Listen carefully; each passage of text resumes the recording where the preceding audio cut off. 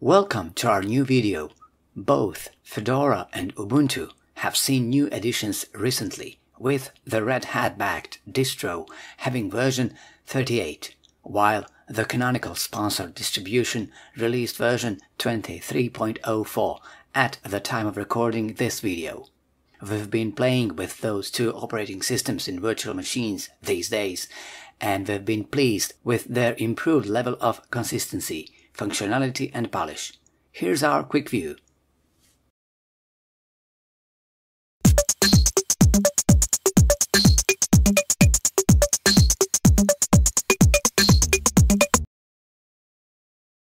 New Fedora 38 brings in version 44 of the GNOME desktop environment and comes with 6.2 kernel.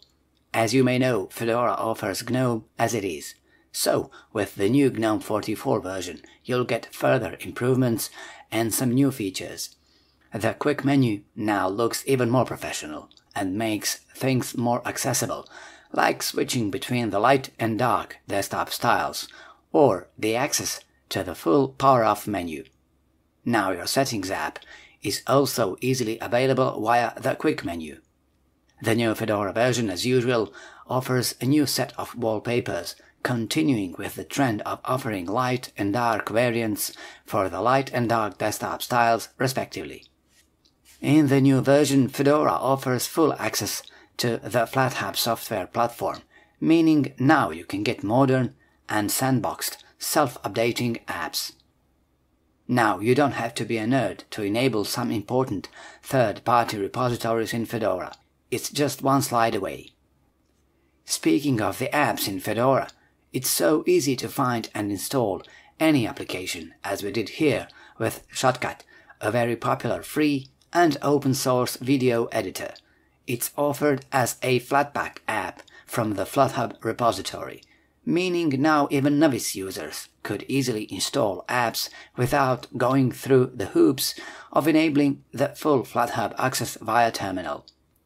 Another great feature of Fedora is that updates are handled within the GNOME software app, so you don't have to deal with the updates through a different application. In other words, everything is in one place. The default Fedora install is packed with pre-installed applications, sufficient to get you started from the get-go. All the apps are their latest versions. For example, LibreOffice is version 7.5.2.2, meaning the latest one by the time of recording the video. Speaking of the LibreOffice suite, Fedora doesn't come with the proprietary MS Core fonts, but it's easy to install metric-compatible fonts, alternatives to the popular fonts, like we did here with the Tainus font, which is the alternative to Times New Roman. All in all, Fedora is a modern, cohesive and fully functional Linux-based operating system that this time around we would recommend to both seasoned veterans and new-to-Linux users alike. Well done! GNOME 44 is one of the main features of the new Ubuntu 23.04 release, which, unlike long-term support releases, will be supported for 9 months. Ubuntu offers a modified, custom version of GNOME, with its iconic quick launch panel on the left-hand side of the screen. Ubuntu 23.04 is also a production-ready operating system, offering a set of apps out of the box that will enable you to be productive right after the installation. Speaking of which, Ubuntu 23.04 comes with a completely new modern installer. The new GNOME 44 features are in Ubuntu 23.04 too, so the quick menu is basically the same as in Fedora 38. The GNOME version is 44 and the kernel is also from the 6.2 series. The system is polished and coherent, and while testing it in the virtual machine, we hadn't noticed any inconsistencies.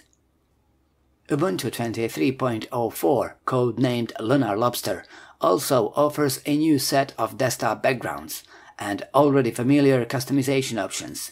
In Ubuntu, users can modify the Ubuntu dock too. Ubuntu 23.04 offers the latest versions of the installed applications. For example, LibreOffice is version 7.5.2.2, as is in Fedora. Ubuntu Software App offers applications as the native ones from the official repositories and the ones from Ubuntu's own Snap platform, which users have been very critical of due to the slow start of the apps installed as snaps.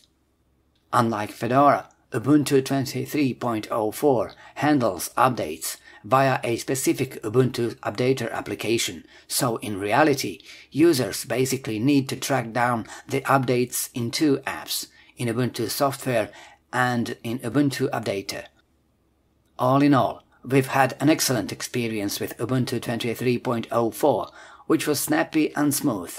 Although it was a testing setup in the VirtualBox, the start of the applications wasn't slow.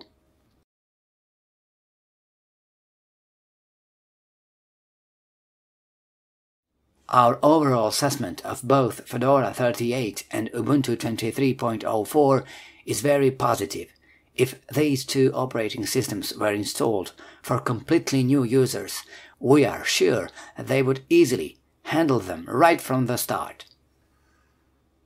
What's your opinion on Fedora 38 and Ubuntu 23.04? Do you find them to be as good as we do? Tell us in the comment section below the video. Thank you for watching. Please share the video, like it, and subscribe to our channel. See you next time.